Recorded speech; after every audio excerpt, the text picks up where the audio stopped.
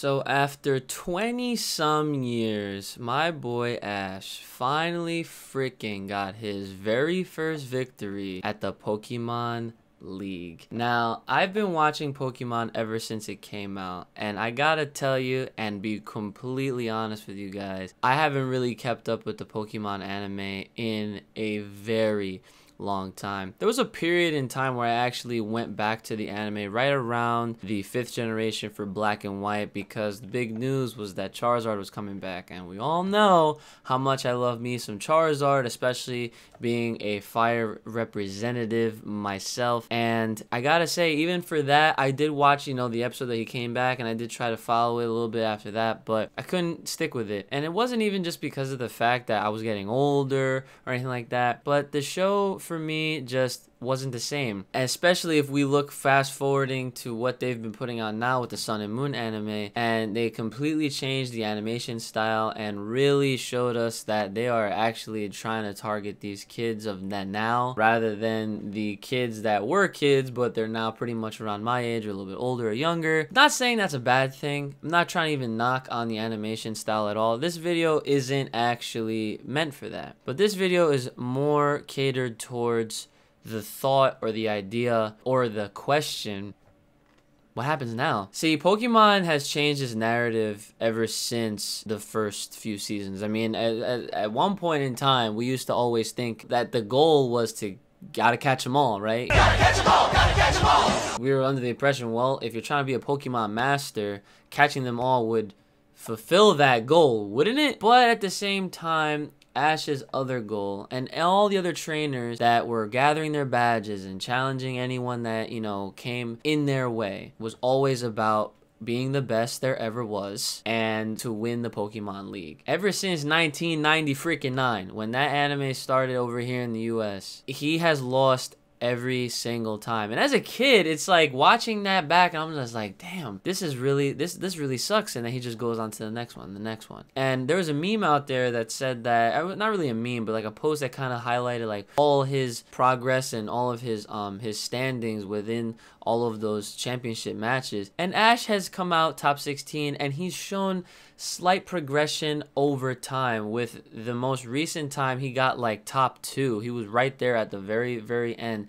And a lot of people are even arguing, going as far as saying that that's when he should have won with Ash Greninja. Because I gotta say, I did actually see that episode or those episodes, and boy, them Johns were actually OD. Ash Greninja and the whole dynamic with Ash, I thought that was actually a really cool little thing that they added to the show, even though that has really nothing to do with the games. But it was something that the anime had unique to itself. Not really sure if that was in the manga either, but it was definitely entertaining, to say the least. But the reason why I might sound very not as energetic as I normally would be is because a little part of me is kind of worried. And it's not even that I'm worried for the fate of the Pokemon anime, because let's just face it, guys, Pokemon is way too big to just end shop and call it quits. Literally, Pikachu is like one of the many mascots that Japan has. Pokemon centers are literally a staple thing in Japan. And especially when they come and they make their appearances via any kind of Pokemon or Nintendo type of tour in the US, Pokemon shops are literally one of the things that people gravitate towards, and they spend all the money and money they don't even have on product and merchandise that they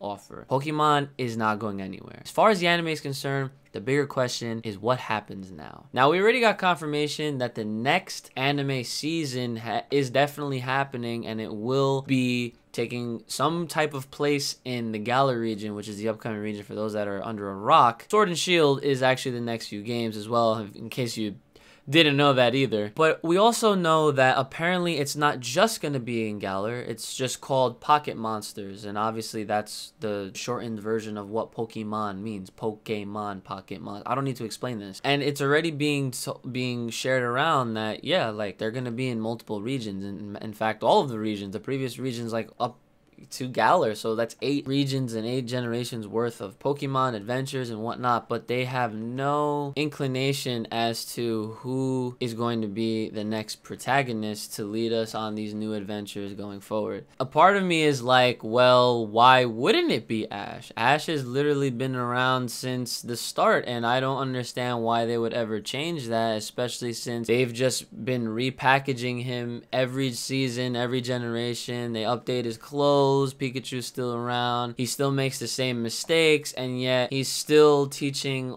all these newer generations of kids coming into the show all the same things that they taught us, you know, about being friends and always having trust and believing in your friends, and all the takeaways that we've, you know, grown up to, you know, love. And honestly, there was a point in time where I actually really did not like Ash at all. As a matter of fact, as soon as I was put on to Red, the character from the manga who Ash is based off of, I was like, damn, this dude is way cooler. How come Ash couldn't be like this? And the thing is, you can't necessarily just expect everything to just be a carbon copy of certain things. I mean, honestly, obviously with an anime, you want to take advantage of being able to have several different types of themes and episodes and different lessons that, you know, kids or anyone that's watching can take away from. And honestly, Red is pretty much written in a completely different way that Ash is not. Not to say that one's better than the other.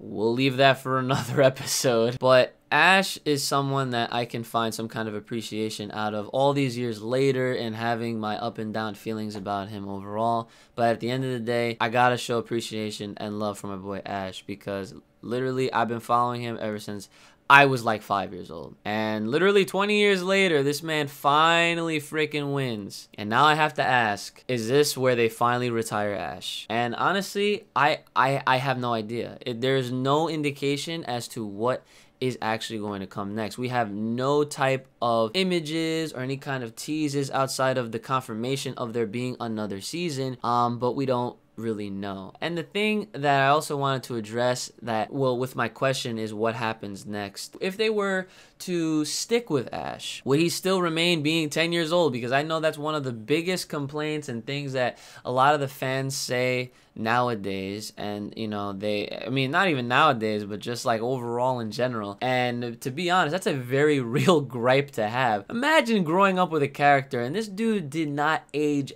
once. I mean, they technically did, because they kind of slipped up in that 3rd movie special where, what was it, Pikachu's Vacation or someone's birthday? I kind of forget what it was. It's been years since I've seen it. And they literally say it's been a full year and Ash was like 11 years old. Like, they straight up said it. Don't you know what today is, Pikachu? This is the day we first met. It was like a plot hole in itself, blah, blah, blah. But then, you know, they overwrote their own plot hole by going back to saying that the boy was still 10. That includes the Kanto region's Pallet Town, home to this young man, 10-year-old Ash Ketchum. Oh my god! And even now, if you look at all of the news outlets that have been reporting this big win, like it's actually something real, like legit, they literally are saying 10-year-old Ash finally wins Pokemon League. Like, that's OD. Like, that's crazy. I want to know, like, is that something that they would just continue to do if Ash does stay?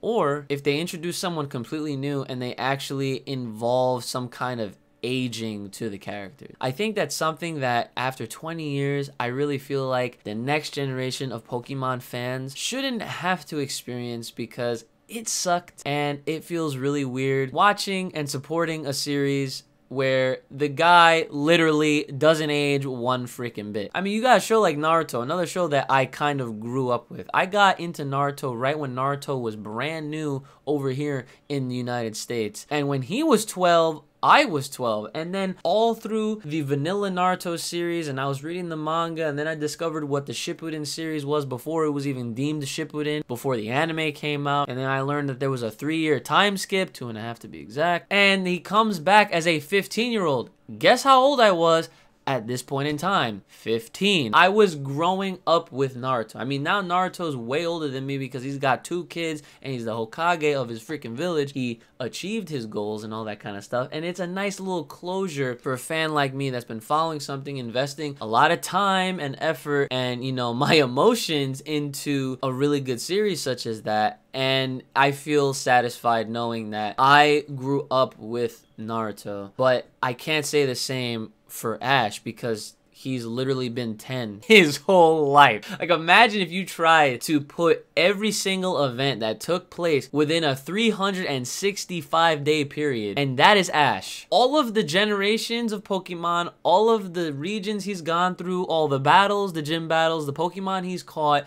all of that happened in 1 calendar year. Because let's face it, they still say this dude is 10. So I want to know, if they decide to move on to another character, or if they decide to even keep Ash, are they finally just going to give him a new age? They're going to let him age? Are they going to introduce newer characters to maybe go along with Ash if Ash does stick around? Or is he just going to be a champion and that's it? And he just remains a champion and he kind of appears for special episodes, and maybe at that point they'll have some kind of a time skip. Because I was actually having a conversation with brother Uchi about this, and he even said it himself. He was like, if Ash was to actually ride off into the sunset, he finally achieved his goal to becoming a Pokemon champion, he's a champion and he remains a champion and does nothing else after that. I mean, they kind of don't really give us that kind of thought or idea of like, or even like revealing like, well, what actually happens to champions? You see them every now and then, they have that title of being a Pokemon champion, but they're still going on about doing their business with Pokemon and whatnot, and they're still involving themselves in any kind of devious things that might happen with whoever the team of the region is. And like, you got dudes like Lance that he's, you know, made his appearances a lot of times throughout even like the, you know, Gen 2 stuff. And the last time we see Red in, you know, the Pokemon stories was when you fight him as Gold as the final boss in those games, and that was probably the most badass stuff ever. Is that what Ash might end up being now? Will he actually fulfill a role similar to Red's, where whoever this next protagonist is actually goes along and freaking eventually has to go and challenge Ash? And you mean to tell me, now that I'm thinking about this out loud, that after 20 years this dude finally wins one and we're just gonna see him lose to whoever the next kid is?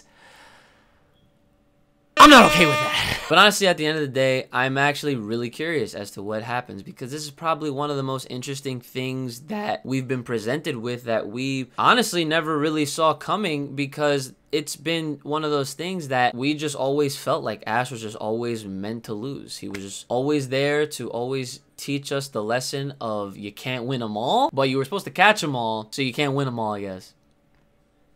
You see, it's crazy. But before this video goes on any longer, I do have to say, Ash, congratulations. You finally freaking did it. And I'm not gonna lie, I really hope that if and when the next season's episodes come out, we find out exactly what happens with Ash. I hope if they do move on to somebody else, they don't just kind of shoo him off like nothing happened. It would have been nice to have some kind of send-off or some kind of inclination of what's gonna happen next, but right now we have no idea. All I can say is that I hope whatever happens next actually will continue to be good, and a lot of the kids nowadays will enjoy it. And I hope that they even take into consideration the more mature audience that is still staying loyal and true to something that, you know, we all loved and still love and grew up with. Because let me tell you something, for a lot of us, Pokemon is still life. And I'm telling you right now, there's plenty of other things that I definitely want to talk about, especially in regards to Sword and Shield. There's a mode that I feel like would be really cool for them to introduce if they aren't planning on it already, or maybe it is in Sword and Shield. Who knows? But with that all being said, guys, let me know what you guys thought about Ash's victory, what you think might happen next. What are your thoughts on it? Are you afraid? Are you not afraid? Or do you not just care and you're just a Red enthusiast and just want to see Red take over and whatever the hell you might have to say? Like, share, subscribe, hit me up on Twitter, all that good stuff. Make sure you're freaking taking care of yourselves. Have a good one, guys. May the power protect you. Keep it locked and loaded and classy. I will see y'all next time.